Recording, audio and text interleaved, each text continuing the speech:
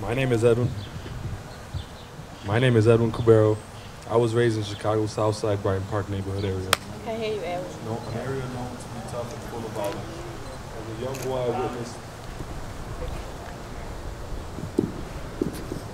As a young boy, I witnessed things kids shouldn't see. I made tough decisions that kids shouldn't make, and oftentimes the wrong decisions. As a young boy growing up in a bad neighborhood without my father present. Unfortunately, he died when I was only 11.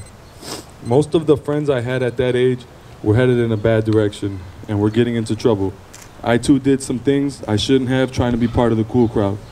Around that same time, I also started playing basketball for Brighton Park Elementary. I was so excited to be accepted on the team, and basketball was everything to me. Mr. Carlos West was my coach.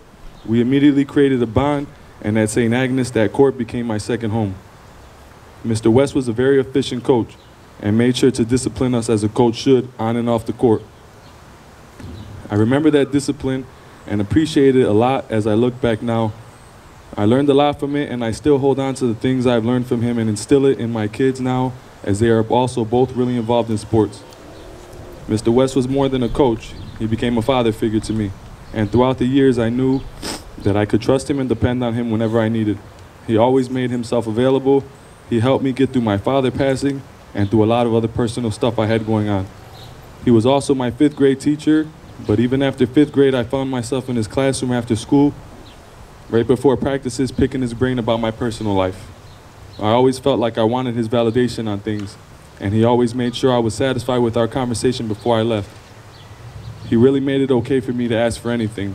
I also remember him seeing things in me that I didn't see in myself.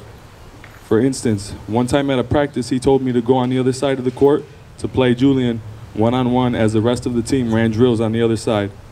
In my head, I'm like, why am I playing him one-on-one? He's the best player on our team. I don't stand a chance. During that practice, we must have played up to 11 about 3 or 4 times.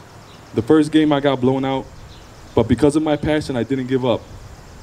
I worked through those games and came closer and closer to winning each time we played. My coach had us do this a few times on different days, and I felt like I was figuring out how to score on him more and defend him better.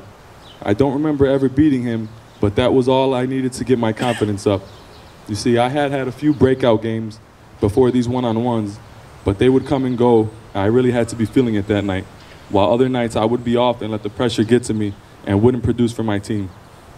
Now I see that coach saw the talent behind the fear and knew exactly how to get it out of me and put that fear behind me. I can't express in words how deeply I appreciate him, and I'll never forget all he's done and taught me. He still remained in contact with me throughout all these years. I'm now 33 years old. I can honestly say that basketball changed the direction of my life, and it didn't allow me to get into trouble. My mother worked a 9 to 5, so me and my little brother Robert were alone after school a lot, but with practice almost every day after school, we were safe until she got home. During that time, I saw a lot of my friends getting into trouble with gangs, and although at the time I didn't realize basketball was saving my life, I do realize it now. Thank you, Mr. West, for your time and 100% commitment, and I look forward to seeing the great things you do with this program.